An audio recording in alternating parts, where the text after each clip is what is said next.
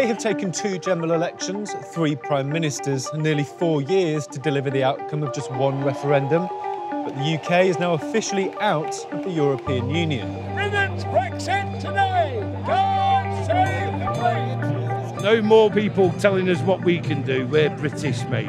11 p.m. on the 31st of January 2020 will forever be remembered as the moment the UK left the relationship it's been in for 47 years.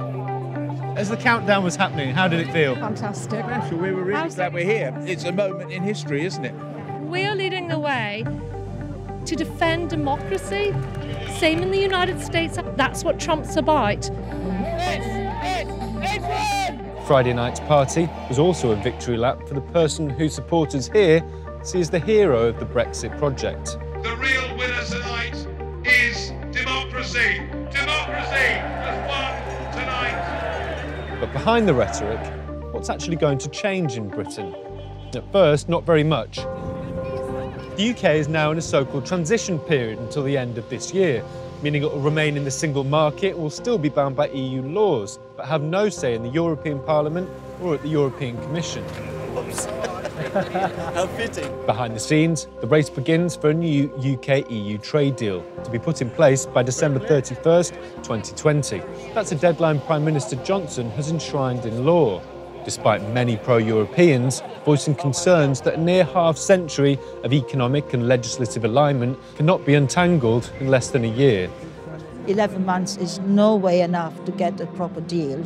We have just given up 759 agreements, which took 47 years to negotiate. The EU has hinted that they would trade access to the EU's financial services market for access to Britain's waters for fishing. But we don't know all that much about the UK's specific goals and red lines, and all the power rests with Johnson's government.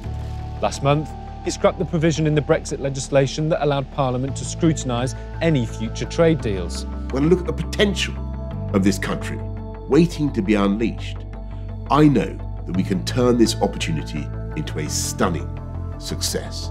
But that doesn't mean Johnson is getting his way entirely. He's still up against a unified bloc of 27 nations, meaning only 2 things are certain.